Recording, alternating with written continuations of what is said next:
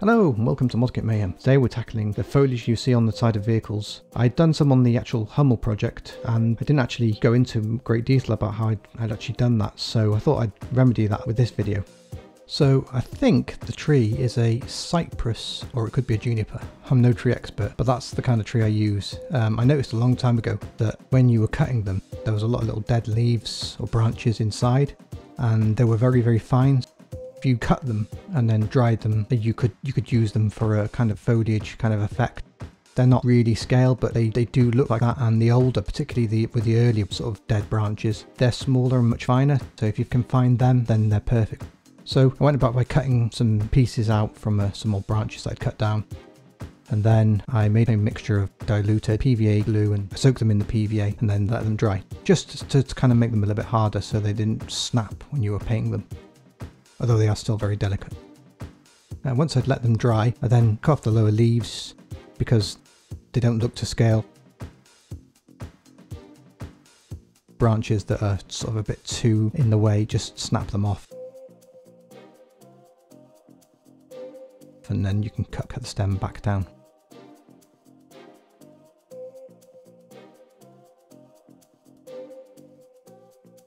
And then just snip the end.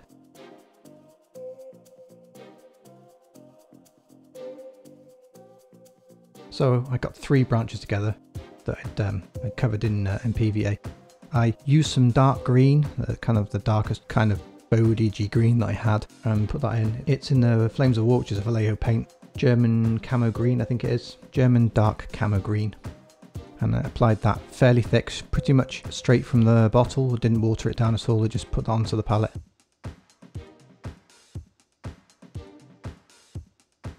Painted it on as quick as possible. You have to be very careful here, it's very easy to snap the branches still, even though they're covered in PVA.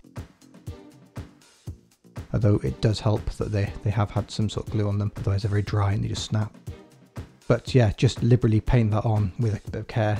If you get stuck where you feel it's putting too much tension on the actual branch, just rest it on a piece of tissue and then paint with tissues taking the weight. It's actually quite a nice little job painting the branches, quite calming. And as you can see already, the kind of branches look quite good as they are, although I'll add some extra paint just to give it a bit of highlight and make it a little bit more complex, but they don't look too bad. And as you can see, it does look like a kind of a fir tree branch.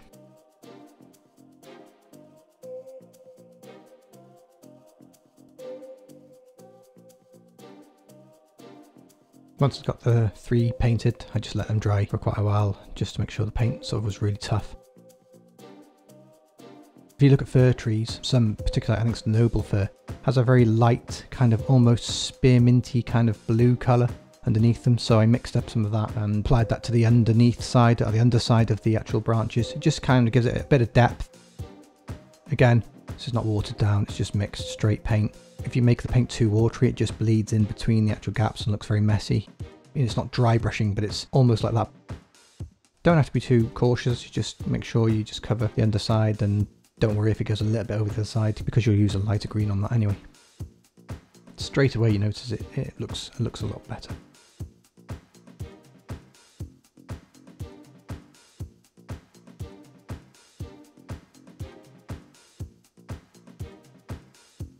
Again, if it's tricky and you feel like you're going to snap a branch, just push it down onto a piece of tissue and use that to support the underside of it. It helps a lot and saves you worrying about breaking actually many of the kind of the loose parts off. It does happen, you don't worry about it. You know, you can kind of avoid it a little bit. You could use any colour, because fir trees are, they can be from quite bright green down to this very much darker bluey sort of tint. It's up to you really, use what colour you want and what you've got. And if it's only going to honour the vehicle, then whatever colour the vehicle is could look good with a brighter or a darker colour.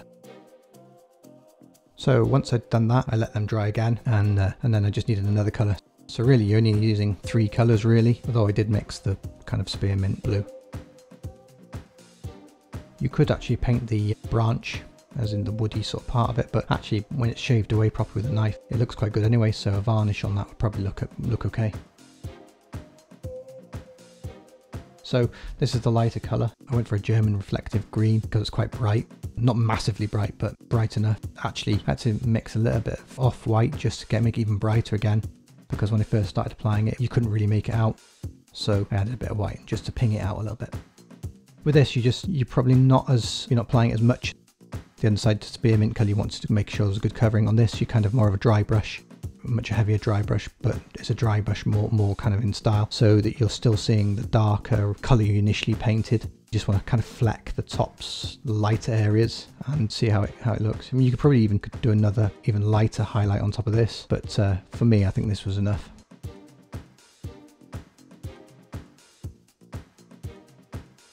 Again, be careful.